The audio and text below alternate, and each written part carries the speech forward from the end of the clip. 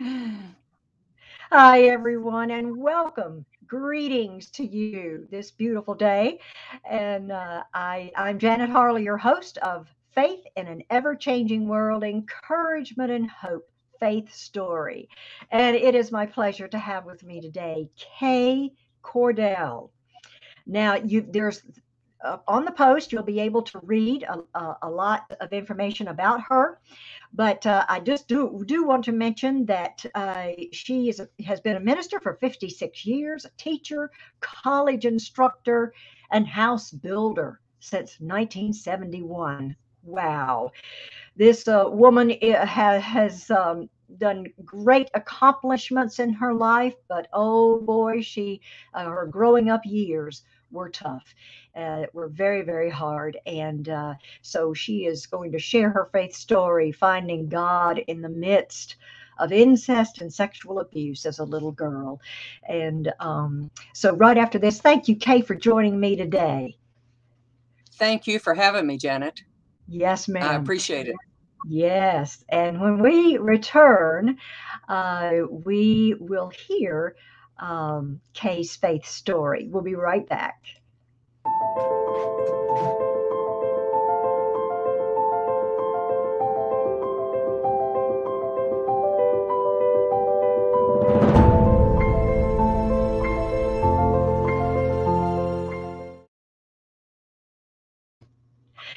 And welcome back. Uh, Kay has written, as you see, like 15 books, and she's working on more. But one of them is Red Bird Phoenix, which is about her life. There it is, and you can certainly find it on Amazon. And and she's written a screenplay as well uh, for it. Okay, Kay, if you will, please share your faith story with us. I'd like to start out by encouraging anyone that's listening, if my story brings up too rough of memories, don't feel bad if you have to withdraw from the broadcast. But Mm, I was born into a family of incest in the hills of Arkansas, up in Madison County, and mm, I cannot ever remember not being badly touched by my family. And it was a long, hard, difficult road, mm. acknowledging and understanding what abuse is. Yeah. And at 11 years old, I was able to find Jesus. Mm, And when I found Jesus, I found a power source that I could connect in and survive. mhm, The Lord has been my main frame of reference all my life. I was blessed to have godly grandparents who were ministers, and because of them today and their love that they showed me in the midst of all of this violence, I mm. was able to find the Lord and to walk with the Lord.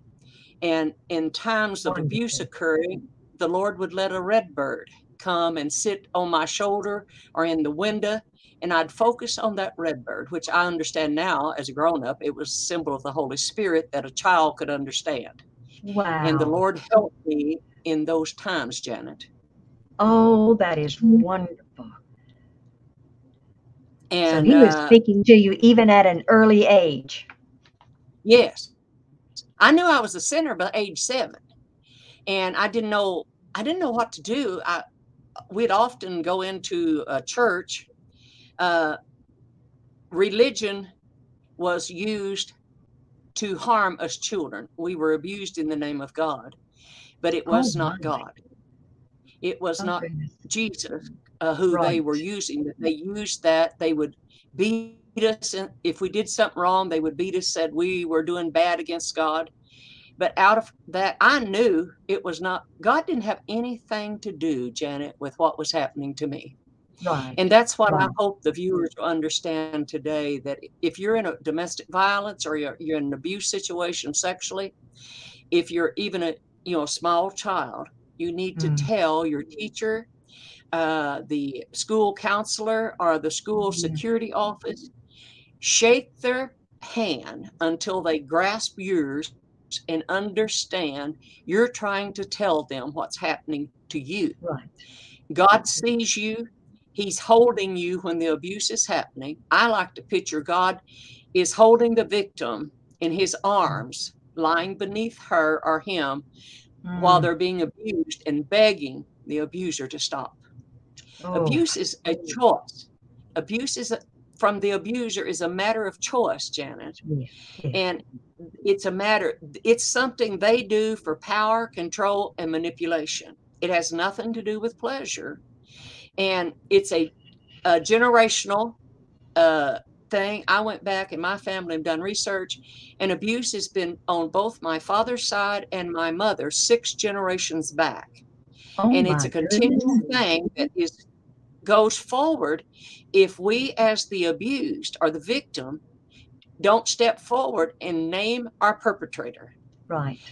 Naming the perpetrator takes the power out of their hands and puts it in ours and into the court system and into for law enforcement. Mm-hmm. And the sad thing is churches need to be educated, Janet, so that they can recognize if someone in the church is harming a child. Sure. And in the ministry, I encountered attempts to abuse me for many years as a young minister. And I thought something was wrong with me. And I want to reiterate, there is absolutely no fault of any child, man or woman, who's been sexually abused. It is the perpetrator's fault. It is not Right. our fault at all. We're the Right. scapegoat. Yes. And God's love is his love for us. Because we've been abused, as again, God has nothing to do with our abuse. No, And he's not about that. No, I've encountered so many victims who are angry at God. But I'm here to say God's love is the purity of our heart. Absolutely. And I'd like to encourage each victim to hear what I'm saying right now. If you've been abused, you can be spiritually made clean through prayer. And I've got a program in my book, When Forgiveness Isn't Enough, for church leaders to use. It would go step by step to restoring what I call spiritual virginity, the right to feel clean from the dirtiness of abuse. And that is so important and vital. Once the victim sees that, once I realized that, healing hit me like a bucket of water, Janet. It just went all over me. And I thought, I can be clean from all that feeling of being dirty. And it is a dirty secret. And little children are told that their parents will be killed, or their favorite pet, or that their parents won't want them. That's all a lie. That's a lie from the perpetrator. So it's just, we want you to know there is freedom in asking God to heal you.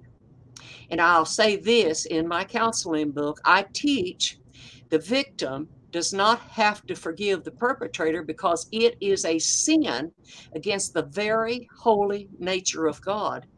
At the Garden of Eden, when God breathed life into mankind, he put a holiness in us that no one was to touch us, that we have a choice about sex.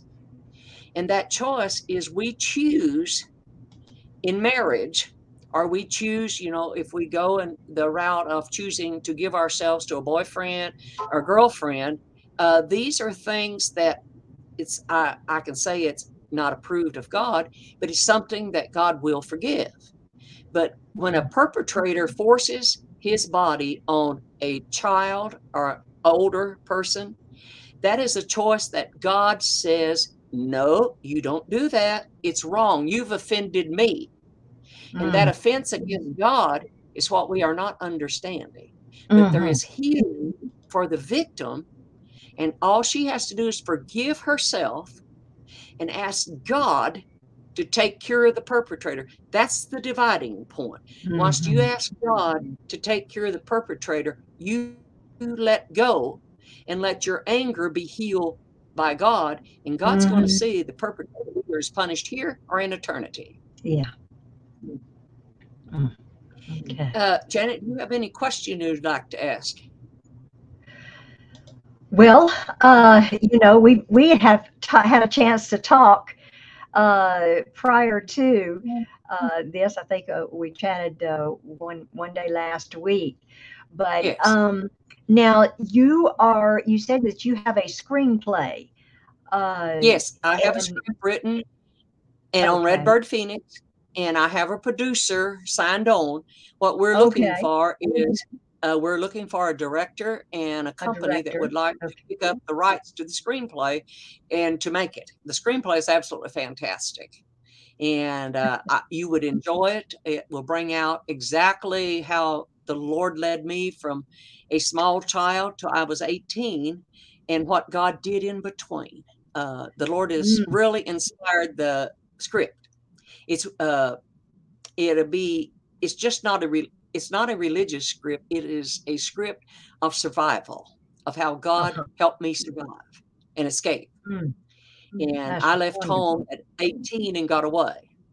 But I'll share a little tidbit here. It took me years to write this book, Janet. I just knew my parents and I'm all these sure. people who had Yes. used me Mm, were outside the door watching me write the book. And yeah. I would have nightmares. But once I got the book done, it was so freeing because I Yes. named names in the book That's of who truth will set abused you me. free. Yeah. Yes, the Absolutely. truth does. Yes. And Yes. fear is what the perpetrator uses to keep us from telling. You may be abused right now by an uncle, a babysitter, a church deacon, a pastor, your father, your grandfather, or a stranger. Mm, Uh, all what they tell you is a lie. They don't yeah. own you. They have no right to your body, and they have no excuse for anything they're telling you when they're hurting you.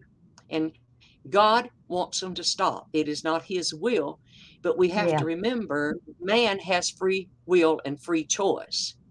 And again, you need to pick Absolutely. up, and I say what I tell myself. I said, you need to get up on your feet, pull up your big girl panties, and do something about your past. And don't let the Mm, past own you. And so I yes. made that choice. And the I growth, go ahead.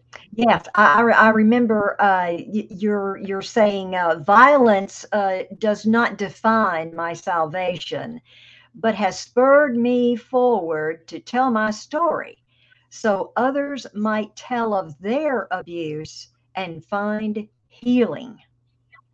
Yes, That's beautiful. that's the entire existence. My goal, if I am blessed, I would love to testify in front of Congress to get a domestic violence constitutional amendment. We are Mm, desperately in need in that in this country. Every 68 seconds, while we're here on this program, Janet, someone is being raped in this mm, country. And Arkansas is the second highest state with rape victims in the nation. And mm. my voice, I want my voice out there saying to every adult, your children, your grandchildren, you and the future do not deserve to be disrupted by rape. Rape Mm, survivors, we live with the guilt till we die.